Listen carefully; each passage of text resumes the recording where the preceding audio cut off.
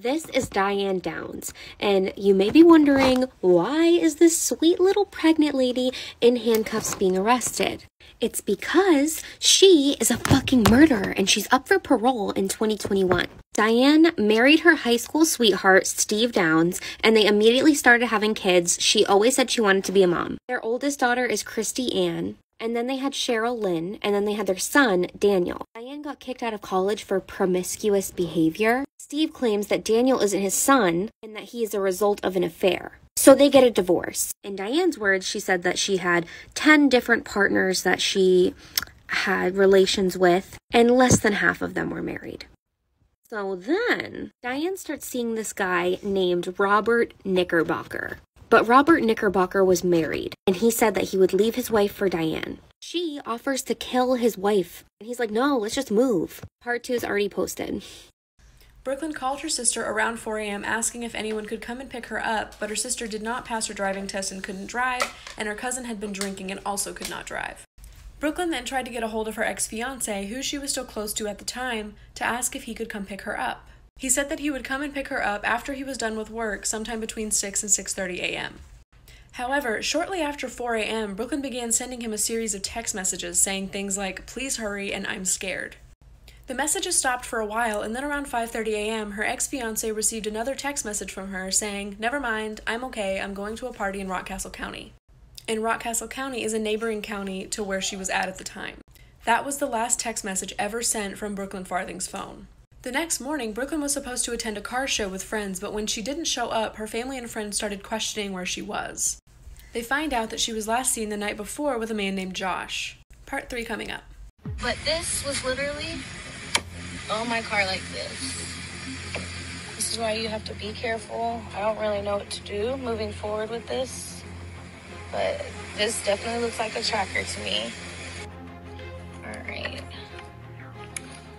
So this is so crazy, you guys. 22-year-old Abigail Saldana was a proud mom who worked as a brow artist and an exotic dancer at Rick's Cabaret in Texas. Now, whilst working as a dancer, Abigail reported being harassed by a customer named Stanley Zolliger. Now, Stanley was relatively unknown in the club, but he would come by to see Abigail. Now, what no one knew is he had developed an impression that he was sort of dating her. He thought he had become more than just a customer to Abigail. Now, on the 14th of October, Abigail posted that Instagram video that you saw at the beginning. She had found a tracking device attached to her car. Now, she did report the incident to police, and she also told authorities that she believed she was being followed. She had no idea just how right she was.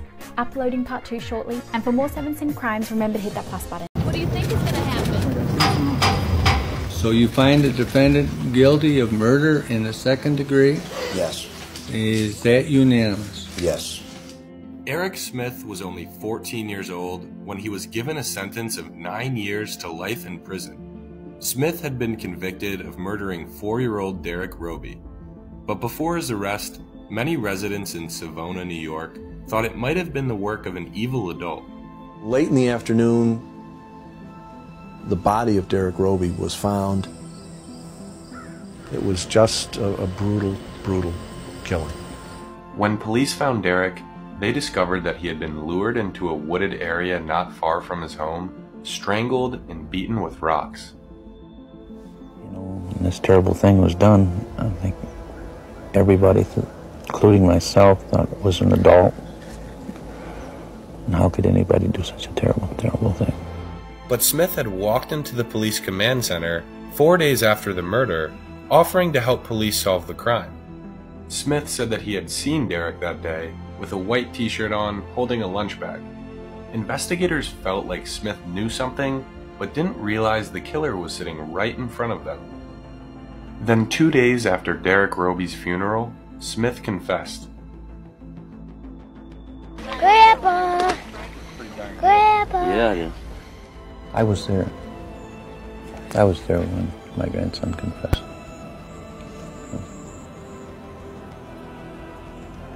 And it was terrible. Investigators and community members tried to understand why a 13-year-old boy would do such a thing. They learned that Smith had a history of being picked on as a young child. His bright red hair and freckles made him a target for bullies. I don't know why he did it. I asked him why he did it. His words, almost verbatim, were, "I don't know. I just saw this kid, this blonde kid, and I wanted to hurt him." After he was convicted and sentenced, Smith was sent to Brookwood Juvenile Detention Center. Love you, Eric. Love you, Eric. Love you, honey. Love you. When Eric Smith was sentenced, was there a sense, now we can get on with our lives? You hear the 9 years to life, and I think back then everybody was focusing on the life side of it. A true crime story of how they were caught. In Lubbock, Texas, a man noticed a suitcase while working at the landfill. He decided to open it up and saw a body in the fetal position. She appeared to be badly bruised and beaten, and she had a tattoo of the name Summer on her ankle. Police would determine the cause of death was asphyxiation, and they found through fingerprint records her name was Summer Lee Baldwin. The suitcase did not contain fingerprints, but police were able to find a tag and contact the manufacturing company, who said that this suitcase was only sold in Walmart stores. The UPC on the bag tracked to a specific Walmart store, which showed a man at about 3 a.m. on the day of the crime purchasing the bag along with some latex gloves. Credit card was used in the purchase, which came back to a man named Rocindo Rodriguez.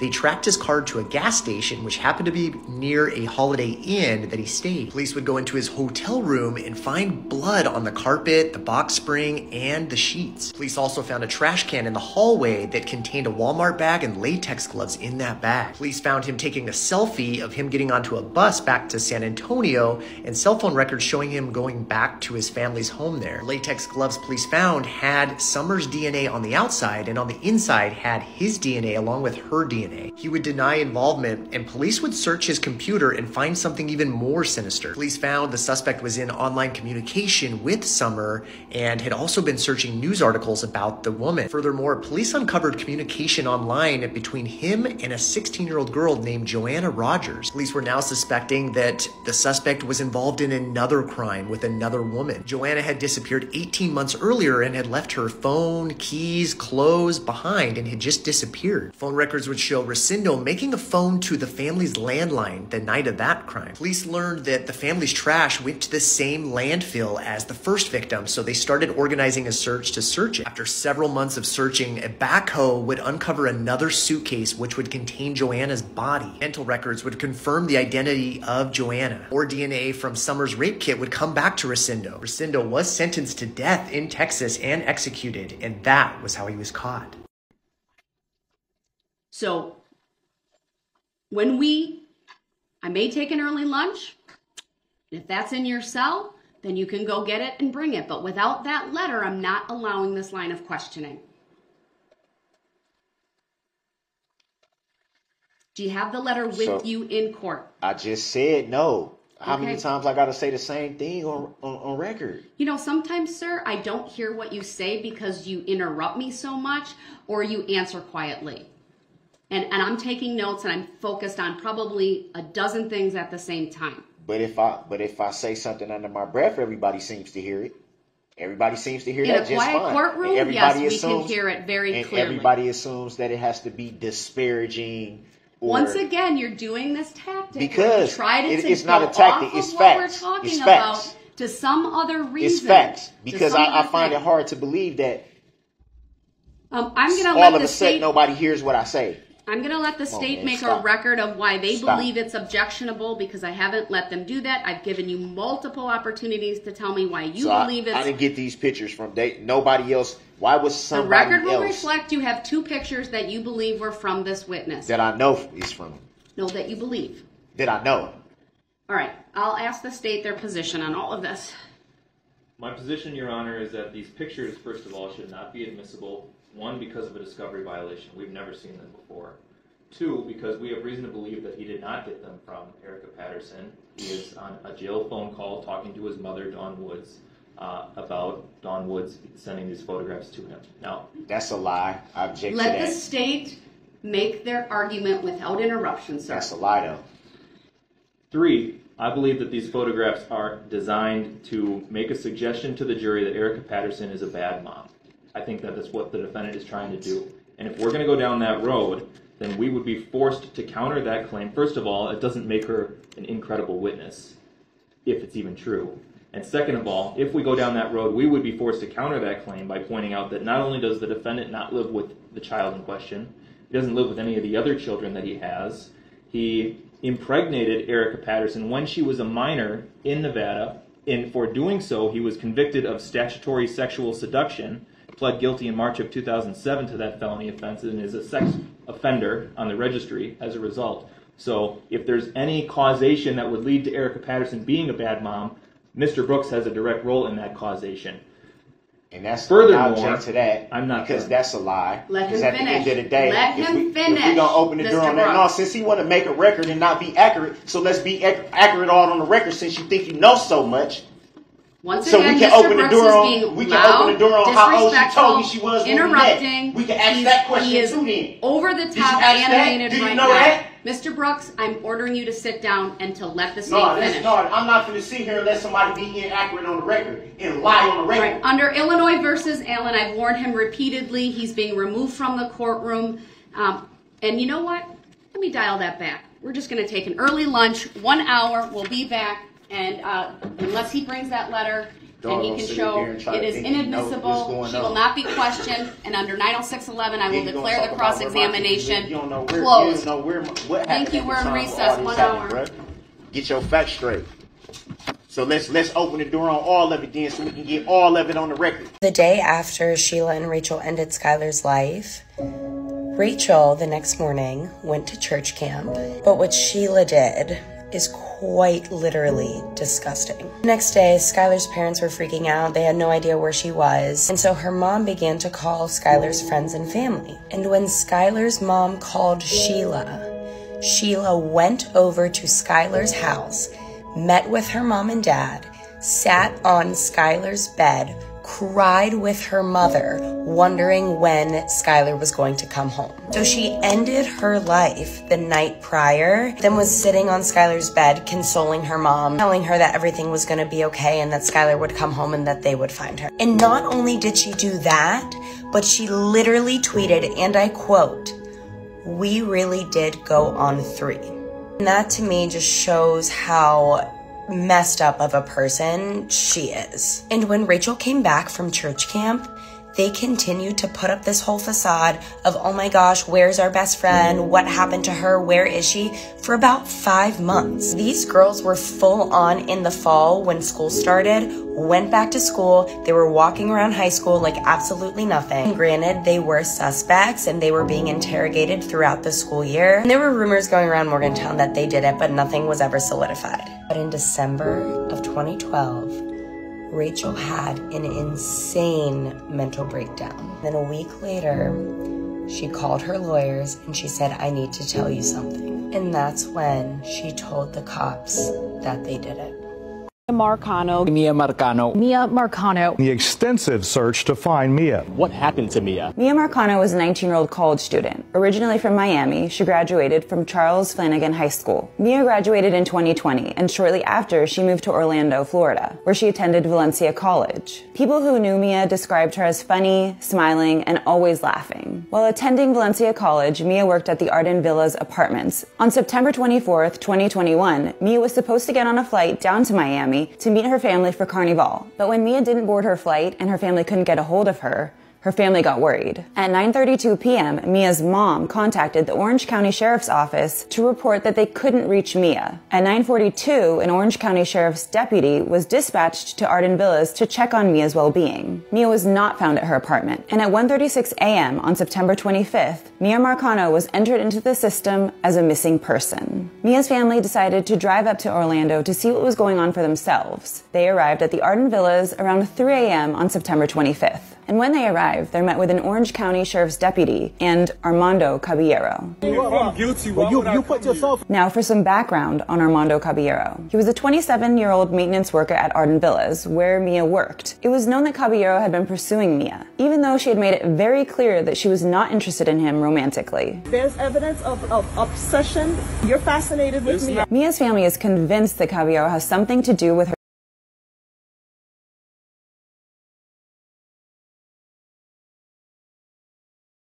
is my child. I am your mother, Kamaya.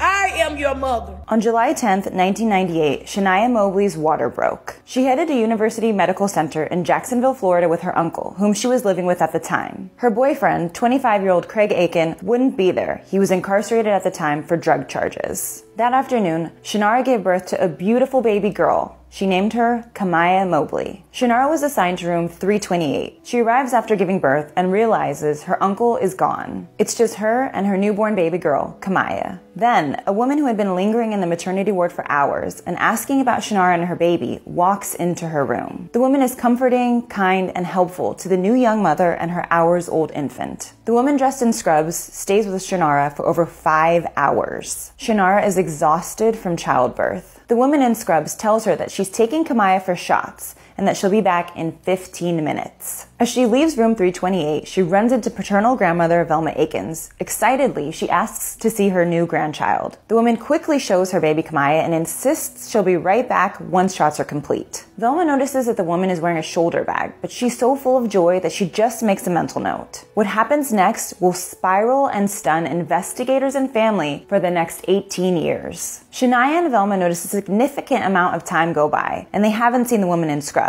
So they ask another hospital member to bring them baby Kamaya. Panic ensues when they realize baby Kamaya is not in the nursery. The police arrive and Shanara recalls the moment. Tell us what you did with the baby. Tell us where the baby is. Young Shanara could not understand why she was being treated like a suspect. University Medical Center falls under harsh scrutiny for failing to follow protocols which led to the disappearance of baby Kamaya. Although none of the hospital staff knew or recognized the woman in scrubs, she was never questioned. They believe she knew the family because she referred to Shania and the baby by name. It was hospital policy to photograph all newborns for record keeping. University Medical had not done this, so this composite sketch was drawn up. A national search begins for baby Kamaya, and leads come in from coast to coast. The hospital offers a reward of $250,000. Shanara Mobley pleads for the kidnapper to bring back her baby. Please bring my baby. This is the bassinet where Kamaya Mobley was supposed to sleep. It would remain empty for years. Shanara would have a cake to celebrate Kamaya's birthday every year, with the hopes that one day she'd be reunited with her.